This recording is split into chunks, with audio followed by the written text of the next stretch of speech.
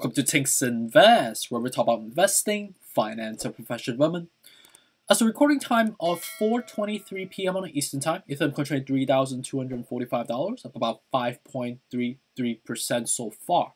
On the overall crypto market, see clearly we're rebounding very nicely. On the post-market after perspective, Dow Jones up about 0.51%. Nasdaq is up nicely as well, 1.36%. S&P is also up about close to 1% as well.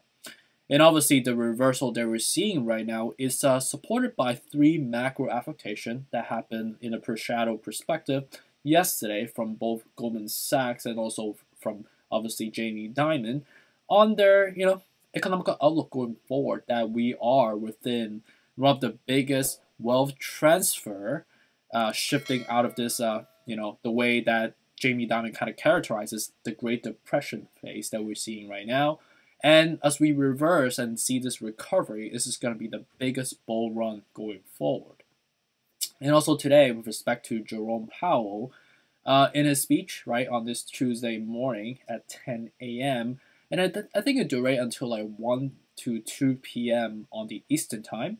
And on a high-level perspective, I think the speech was relatively positive, right? Jerome has indicated and confirmed that the U.S. economy is healthy enough for us to further tightening up the monetary policy. So what that means is basically quantitative tapering, right?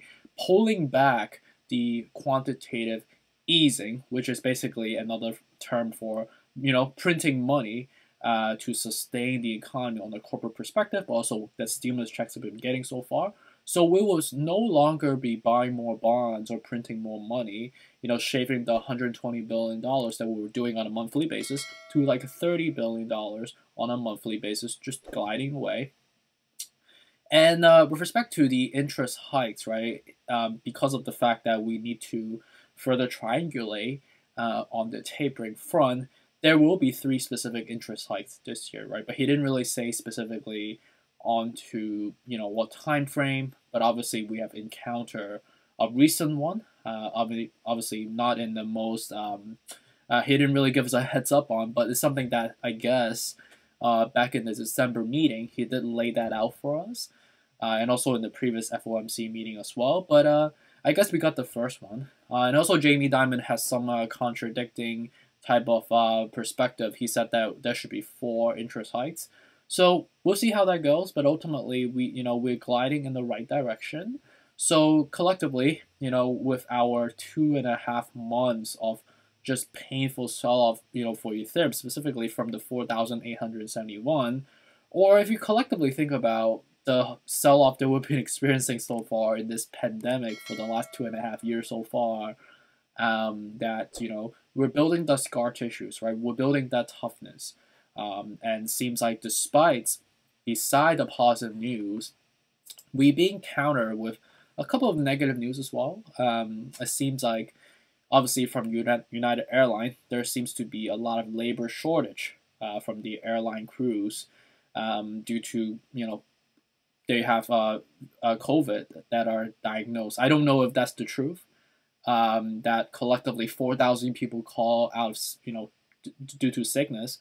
I mean, it's possible, right, because of how labor-intensive and rigorous their job is collectively.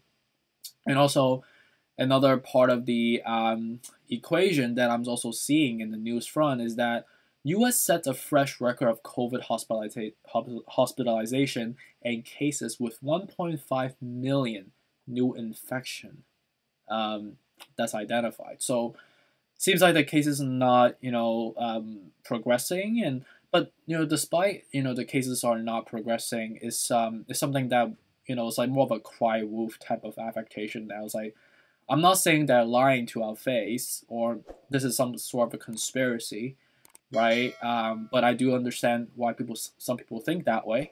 But it's no longer a market correction factor, or at least not as severe as it was back in like 2 years ago when it was March and it broke out for the first time, which tanked the market completely, as you remember, right? So now it's just people are getting used to it. It feels like COVID might be becoming the new normalcy, which is it is what it is, right? It could be just like a flu, but you kind of spin out of proportion, and next thing you know, we call that like delta cron. And I spoke with one of my board advisor earlier today, and she said there's like another one that perked up, and it's like a 2-syllable type of words. I don't know what it is, like something earth, or something. I don't know. It's like some other language they try to use to like a Greek letter, if you may, to try to stir more, influence into the market. But I think collectively we are becoming wiser collectively, and we have toughened up that we no longer are that oblivious, gullible groups of individuals that just like read news based on flat face level, right? We are taking it with a huge grain of salt now more than ever. That technicals and quantitative analysis is what's going to come out of the truth, right? And frankly, I'm not that smart to even predict the future either, despite how nice of you guys to call me like a wizard, And something that I picked up that I didn't realize is that why is today green? I'm actually wearing a green shirt. It's a green undershirt. I don't know if you can see it, but it's not something that I realized.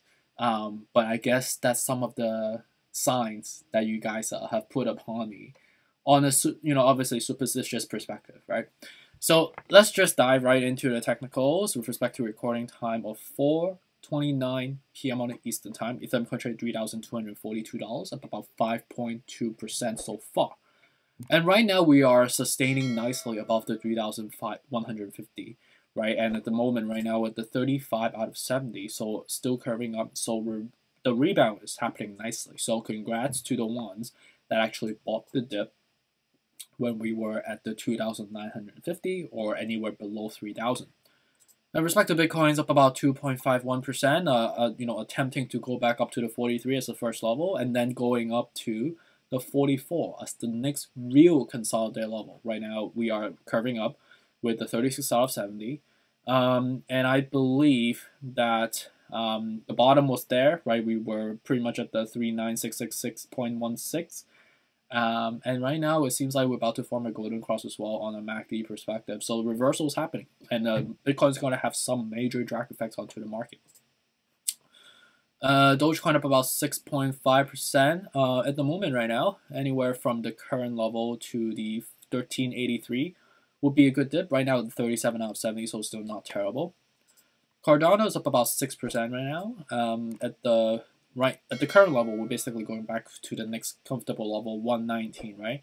And as we break 119, we'll be hovering between the 134 to 119, right? So right now it's a okay level at the 41 out of 70, so no longer as attractive as we were before when we were like going down to 110 to 107. Solana is up about 5.5%. At the moment, we bounced from the 133, right, which was the bottom. And right now, we try to go back up to the 155, which is the next level with the 36 out of 70, so not terrible. At the moment, we're still curving up, so Solana seems like it's heading to the 155 to the next level. XRP right now attempting to go back up to the 79, 78, right? And as we break that above, we have to go head up to the 88. So we do have like about 10 cents of differentials. Right now it's not terrible with the 41 out of 70 still curving up, so reversal is coming. Polkadot's about 8.36%. At the moment right now, we are anywhere again, right, from the 23 to below will still be a better level. Right now it's okay, not the best. I would probably not touch this right now. ALGORAND's up about 5.5%, 143. Again, 136 to below is still a better level for us. Shiba Inu is up about 5% right now. At the moment, again, right, we know that the identifications of the resistance level, right, would be anywhere from the current level, right, all the way to the low 2,000, to the 14,000, 1,400, to the 900, right? MACTEC's up about 13% right now, reversing up nicely, and this because of this is an altcoin, and it's more volatile, right? And right now, I really wouldn't touch it with the 52 out of 70. So it seems like we're bouncing really nicely at the 175 to 143 is still the level I'll be incurring risk at. AVAX up about 6%. Again, we bounced from the 79 or the 80, right? But I would personally just buy at the 80 to 60 from below. Terra is about 7% as well. And right now I was still, 62, 52 to 45 are still more risk averse level based on the current setup right now. And with respect to elrond, we're up about 7% as well, so we're rebounding nicely. We are at the basically 40 out of 70, so not as attractive as compared to like when we were at like below 190, obviously, but still like a tolerable level if you want to believe in this long term, right? And with respect to price target, these are levels that I identified so far. So hopefully this is helpful, and hopefully you guys understanding the methodology that we're applying for this risk management levels, right? We still have 2 other ones coming up, right? So CPI report coming tomorrow, and then a PPI report on Thursday, right? So mentally prepare yourself again, right? And I think if you are prepared, you are never afraid, right? Despite how volatile it looks like, right? Because you mentally tell yourself that this is what's gonna happen, and despite what the needle is doing, right?